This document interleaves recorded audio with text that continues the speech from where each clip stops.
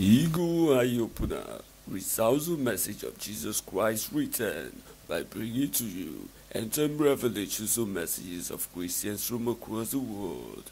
Behold, I come quickly. Be rapture ready.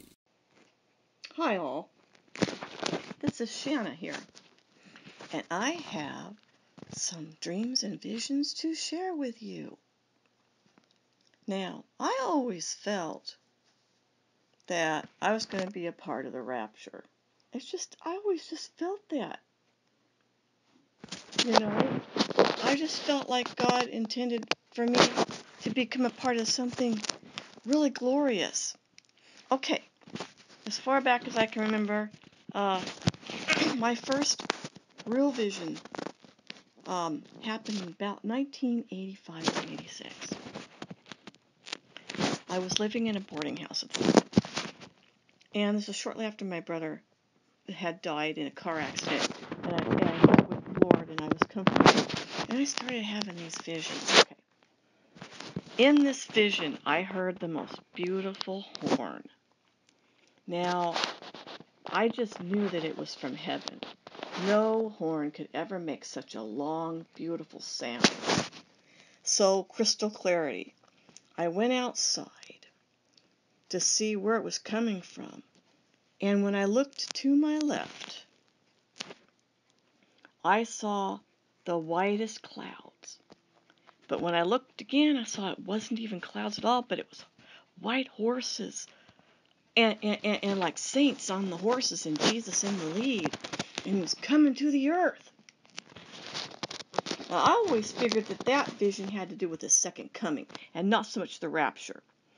It's just that, that I was going to become a very big part of this, because I would be one of those saints up there, and I was just having a vision about his second coming. Now, my second dream that I had, I would call this just like a dream, okay? You can kind of tell your visions from your dreams because visions are so crystal clear and there's nothing strange. Have you ever, when you dream, you can have like strange occurrences and stuff. Like, a vision is more like, this is really going on kind of thing, where a dream's just a dream. Dreams can be good, though, and they can tell you things. Now, this dream that I had was in 2004, I believe it was. I was in a van, and there wasn't, it was just maybe like 12 of us, all seated around, and I knew it was the end of the world. And when we looked out the windows while we was in the van traveling, there was destruction all around, fire. I mean, it's like there wasn't even any oxygen in the air anymore. Just was nothing left. I mean, nothing. Just destruction every direction. But we knew we were safe. It was like a circle of protection. And the sky was just burning, and it was red. And I remember looking out the window, and there was a portal that opened up in the sky, and beyond the portal was a beautiful blue sky. And the van just lifted up into the sky, and it went up through that portal, and we went up into heaven. I'll never forget that. And I've always told my family and people about my visions and dreams, and just like, oh, they're just like, oh, well, God doesn't do that anymore. He doesn't, I had my own grandma say, well, God doesn't do that anymore. Oh, yes, he does. Just closed-minded people. But, I'm just the messenger, and the messenger got the message out, so at least I did my part. Okay, now, in my next one was a vision, the next dream that I had. I wasn't even aware I was asleep. I was ill. I was having like a really bad drug reaction to an antibiotic, and I was really ill. And I didn't even know I was asleep. Now, here's the kicker about this particular vision I had. I was in an unknown bathroom. I didn't recognize it. I was starting to lift up and going through the ceiling. And I noticed I was naked, okay? I wasn't wearing any clothes. I don't know if it's like, I thought I had just died.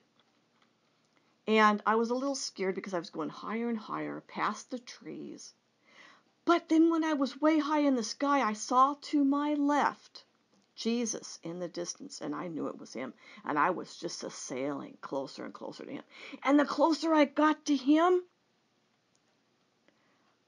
I was dressed in a white, beautiful gown.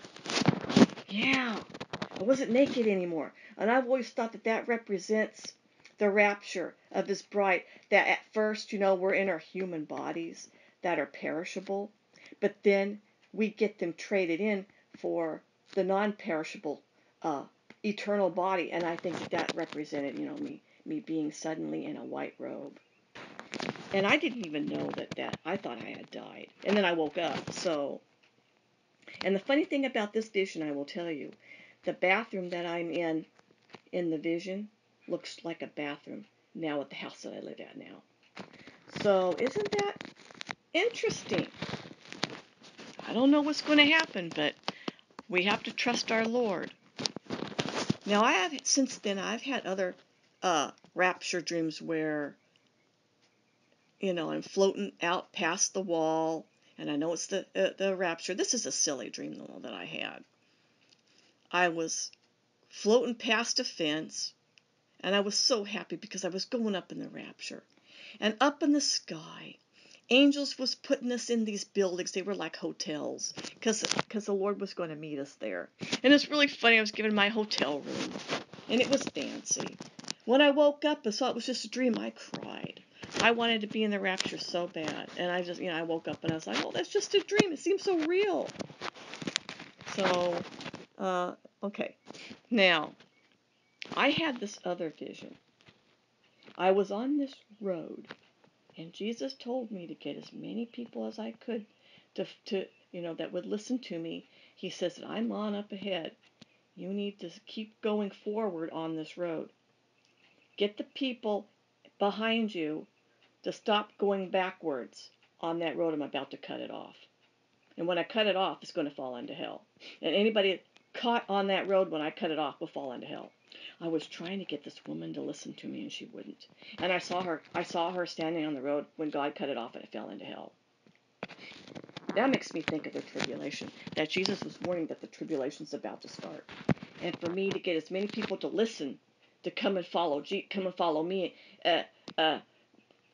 because to listen to me, that Jesus is right up ahead, to follow me, so that they can come with us, because we're going to see Jesus soon.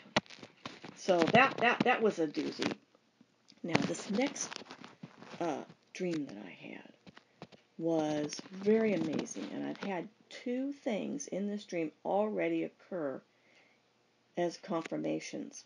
Okay, let me tell you the dream, and then I'll tell you what has come to pass and what hasn't, okay?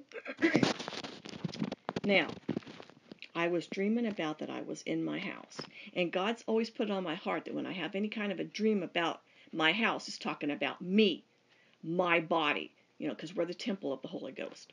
So in my dream, I was told by God that 3 waves was going to be sent to my house. The first wave, when it would come into my house, would only come up ankle deep. The second wave, when it would come into my house, would be up to my waist.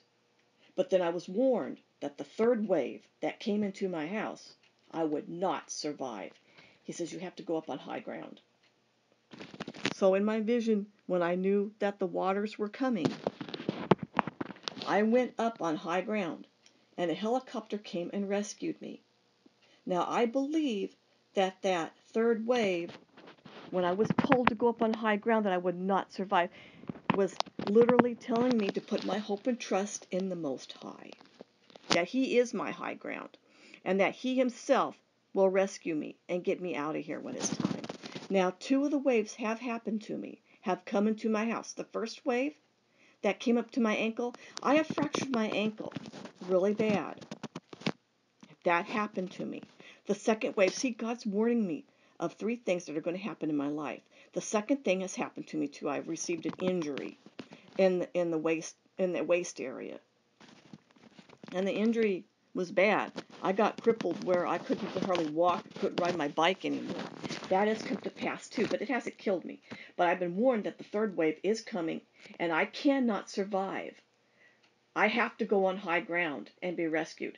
That is the rapture, and that has not happened yet. So I was happy to share that with you.